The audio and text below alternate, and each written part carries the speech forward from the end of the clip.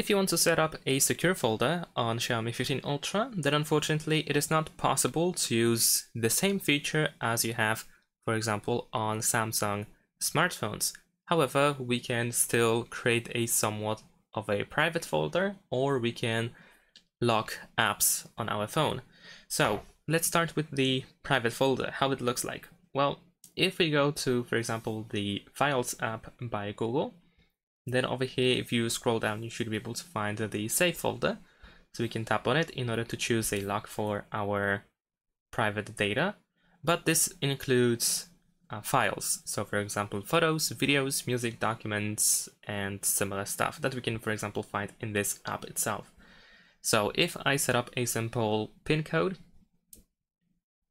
there we go. Let's press got it.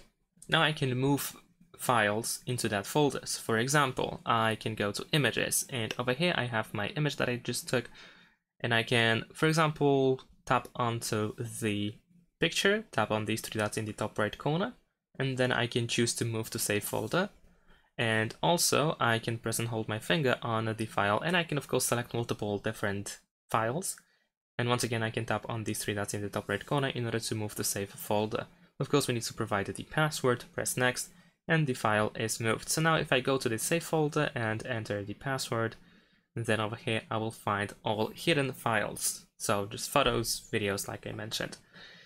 And of course we can remove something from the save folder as well by tapping on these three dots, and then we can choose to move out. So if you want to set up a secure folder for apps, the only way, without using third-party apps, and the only way to do so is by using the app lock.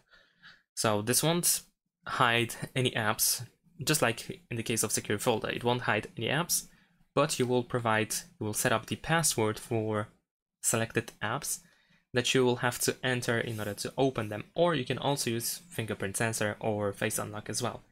So in order to set it up, we need to go to settings, then we need to scroll down to apps, and then over here we have app lock. So we can tap on it, we can turn on. Now we need to create the password for our app lock. So by default we can use the pattern, but we can tap on change password text over here in order to choose a different type. For example, the pin code or password. So I'm gonna use pin. Once again, I'm gonna set up an easy pin code. There we go. You might be asked to use Xiaomi account, which is convenient in case you lose password, because you can recover your password with Xiaomi account, but we don't have to do this. We can press not now, and after 5 seconds we can confirm our choice. But if you want to, feel free to use Xiaomi account. Then we have suggestions of apps that we can lock. I'm gonna actually uncheck all of these, and I'm gonna choose to use app lock. And right now I'm also asked to use my fingerprint. Of course I can cancel this and not use it at all, and I'm gonna actually use my fingerprint, so I can unlock apps with my fingerprint. And now here I can choose which apps should be locked. So I have Netflix locked and YouTube, and if I, for example, now try to open Netflix, I need to use my fingerprint, or I have to use password. So this is another way to grant some privacy to your apps that you can access by using the password or by using biometrics. And that's pretty much it. Thanks for watching, leave a like and subscribe to my channel, and see you in my next videos. Bye!